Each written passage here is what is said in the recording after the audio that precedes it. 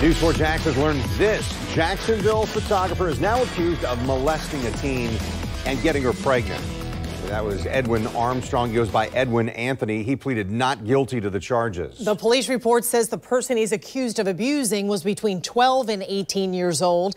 News 4 Jax reporter Marilyn Parker joining us live after looking through the arrest report. Marilyn, you actually spoke with Armstrong on the phone today.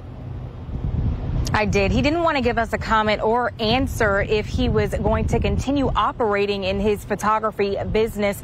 We do want to warn our viewers, the details that come from this report are incredibly disturbing, and it may be hard for some people to hear them.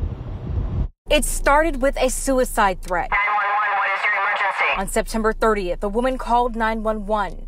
She told them this man, Edwin Armstrong, was depressed and making suicidal statements.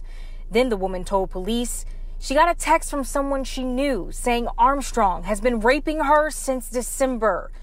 The victim is a girl between 12 and 18 years old.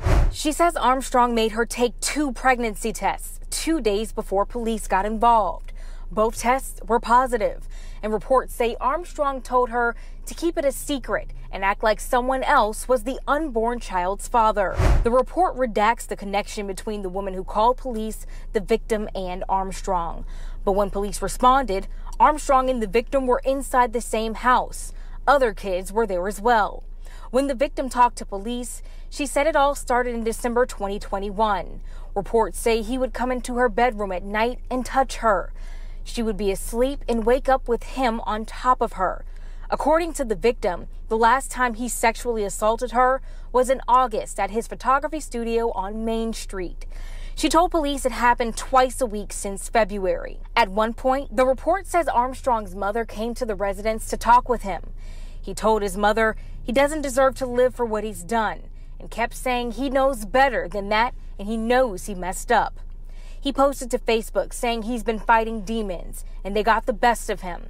During the arrest, police say Armstrong said he did not understand his rights and then he asked for a lawyer. Now, reports say Armstrong had a gun during all of this, and he made multiple suicidal statements. He was released from jail in October and can't have a gun or be in contact with the witness or victim in this case. In that report, we also saw that there was a mention of a 2018 case where he was investigated for molestation. We also found out that that case involved a child as well. Police interviewed him but did not arrest him. That case hasn't been clear, and it's just unclear right now why he wasn't arrested. So coming up tonight on News 4 Jax at 6, we're going to let you know what's next in his case. And we're also speaking with folks in the community who have worked with Armstrong. Not only are they feeling for the victims and Armstrong in this case, they're hoping that Armstrong gets the help that he needs. Reporting live tonight, Marilyn Parker, Channel 4, the local station.